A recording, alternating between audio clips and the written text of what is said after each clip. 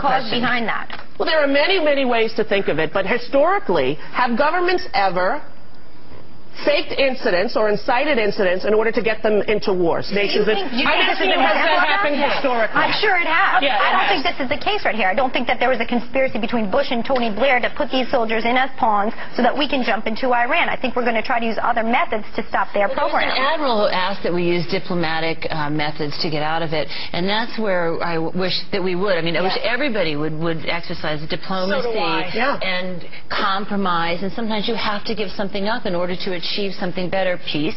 Sometimes you have to do that, and it seems like it's those ideologies that are not being talked about enough. What would a diplomatic compromise be? What would a diplomatic summit be here? It's very hard in America when anyone from the Mideast has been so demonized that no matter what, it's impossible for some people to believe that the Iranians in any way could ever do anything ethical in any capacity. That they've somehow been dehumanized to the point where they're not people they're just the enemy. They're terrorists. We're not talking about the Iranian people. We're talking about their government, who essentially has total control over them. They essentially have zero say in that government. That's how people see us, I hope, in the world. That's right. Our government, right? I hope people across the world don't think what George Bush is doing represents the American people, because the last election showed it does not. But let me ask you this: like, what concerns me is that there's this environment now where we're almost more apt to trust our enemies than our allies, and that's very concerning to me. But that is concerning when nearly everyone in this Bush administration for that, they've completely annihilated all of our trust. See, I trust our allies and I trust our government much more than I trust our enemies on the war on terror. But would you say, Elizabeth, that you trust the Bush administration as much as you did when he first took office? Would you admit? You know what? In a time of war, I think you are in a position where you have to trust your Nearly everyone in this administration is under indictment or suspicion. Nearly every person, from Karl Rove to Rumsfeld to Gonzalez. What do you have to do to get impeached in this country? What do you have to do?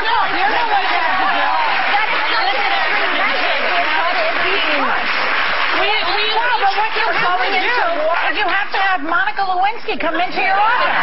That's what you have to do. Let me tell you something. People will laugh at that incident. People will brush that off, and I'm going to be Monica, and I'm going to be discreet because your daughter's here. But let me tell you, while he was enjoying himself, there were things going on in this world. Namely, 3 times he could have had Osama bin Laden within his scope, and he was too busy to try to answer. Wait a minute. Wait a second. That is important. I'm not sure that he was enjoying himself at that moment. I'm sure he was doing nothing but enjoying himself. No, I don't think so. I think Ken Starr. The other guy was as bad. The other guy was as bad. He did this. That digresses from what the real issue is, and the issue is, but even you worded a war on terror. I think personally that is propaganda. Exactly, Marcia Gay. Thank you. I don't like the wording of it like that. Because it makes people into evil and good. I'm sorry, but the people who... What's this Johnny, whatever his name is? He's a bad guy. He's a very bad guy. I'm not saying... Explicitly, he wants to wipe Israel off the map. This guy is a bad guy. Am I saying he's a good guy and I want him over for breakfast? I'm not. But I'm saying that in America we are fed propaganda, and if you want to know what's happening in the world, go outside of the U.S. media, because it's owned by 4 corporations. One of them is this one. And you know what? Go outside of the country to find out what's going on in our own country, because it's frightening.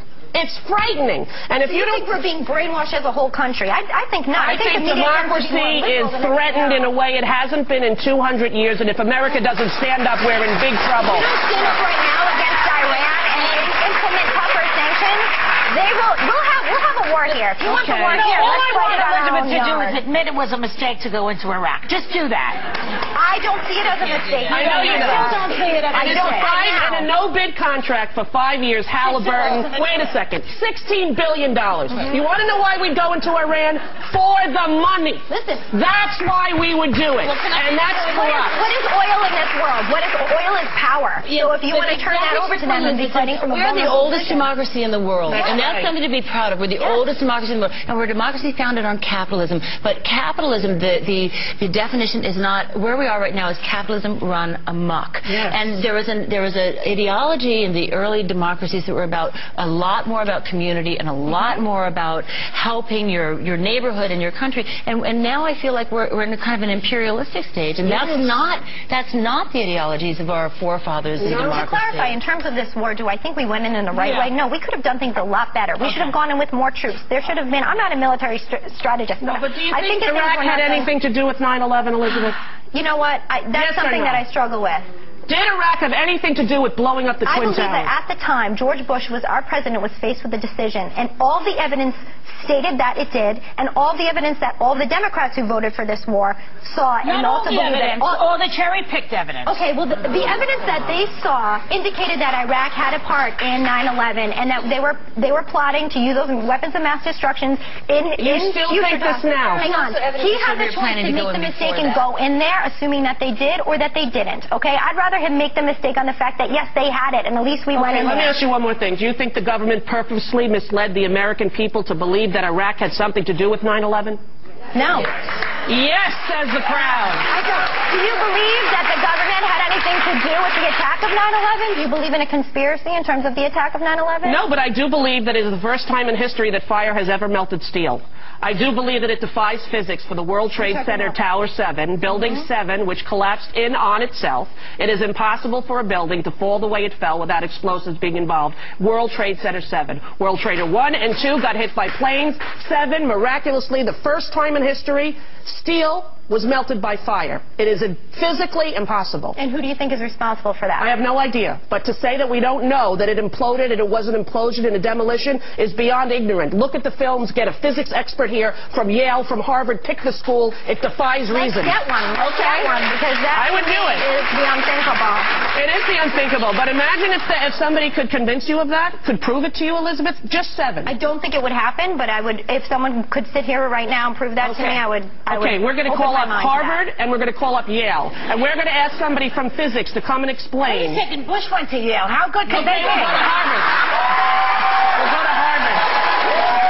We're going to take a break, and we'll be right back in America, land of the free, home of the brave. Peace out. We'll be right back.